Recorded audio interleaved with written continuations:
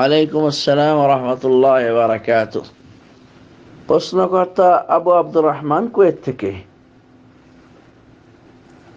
প্রশ্ন হচ্ছে, কেউ যদি আমাদের কাছে দোয়া চায় তাহলে আমরা কি বলে তার জন্য দোয়া করব?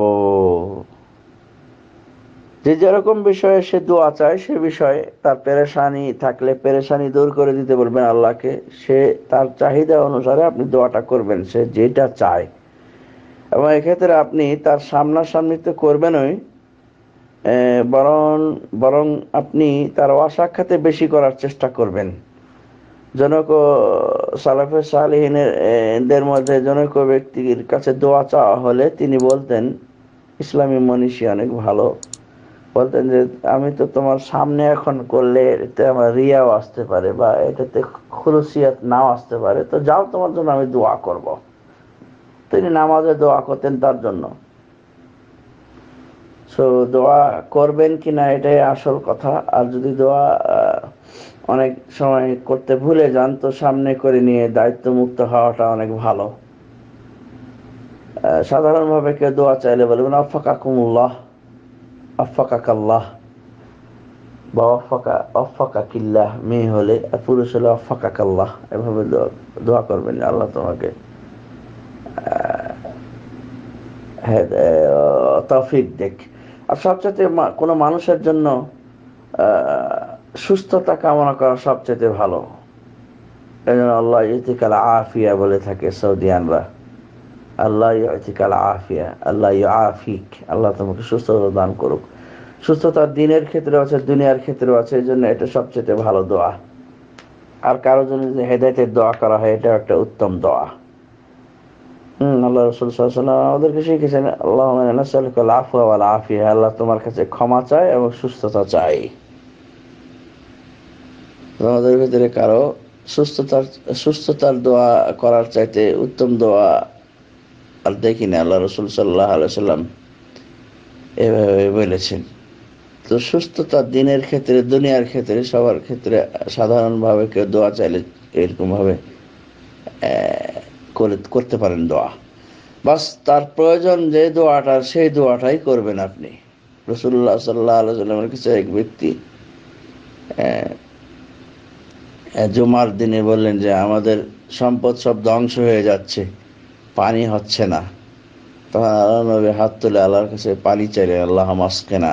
তো পানি দেওয়া হলো। পানিতে এত বেশি পানি শুরু হয়ে গেল, বৃষ্টি বর্ষণ শুরু হয়ে গেল, যে আবার অধিক বেশি পানির কারণে আবার মানুষের জনজীবনে দুর্ভোগ দেখা দিল। ওই ব্যক্তি আবার পুনরায় বললেন, হে আল্লাহ নবী, আমাদের আর পানির দরকার নাই, পানিতে আমাদের এখন ক্ষতি হচ্ছে। তো আল্লাহ নবী তখন হাত তুলে বললেন যে আল্লাহুম্মা আলাল আকামি ওয়া আলা মারাবিতিশ শাজার আল্লাহুম্মা হাওয়ালাইনা ওয়ালা আলাইনা। আল্লাহ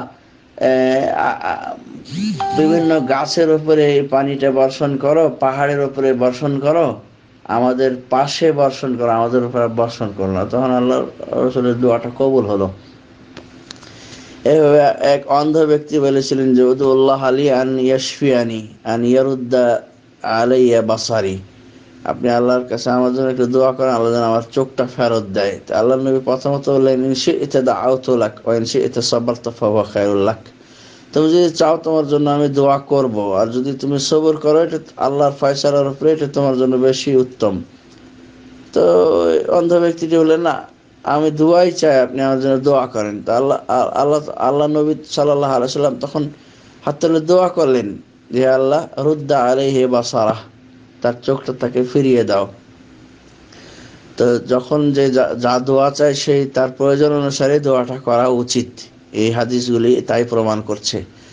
পরে রাসূলুল্লাহ সাল্লাল্লাহু আলাইহি ওয়াসাল্লাম আরেকটি কথা অন্ধকে বললেন যে এখন তুমি বলো আল্লাহকে যে হে আল্লাহ, তুমি আমার আমার বিষয়ে দোয়াটি,